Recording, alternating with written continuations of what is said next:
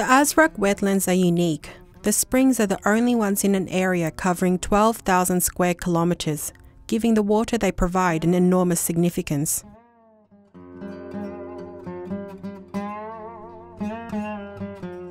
Due to the central location in the middle of the eastern Jordan Desert, Azraq forms a junction between the capital city Amman and the neighbouring countries of Iraq and Saudi Arabia.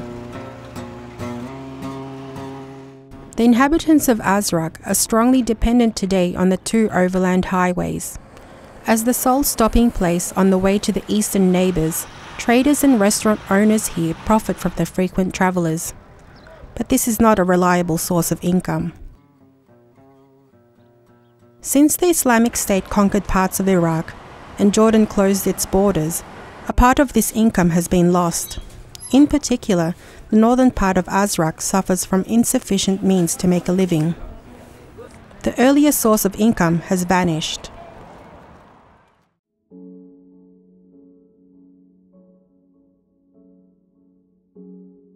The inhabitants originally moved here because of the rich springs and resources offered by the oasis.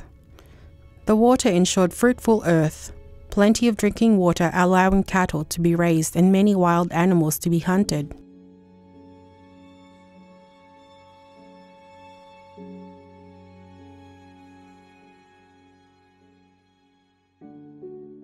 The people quickly found new resources from which they could earn their living.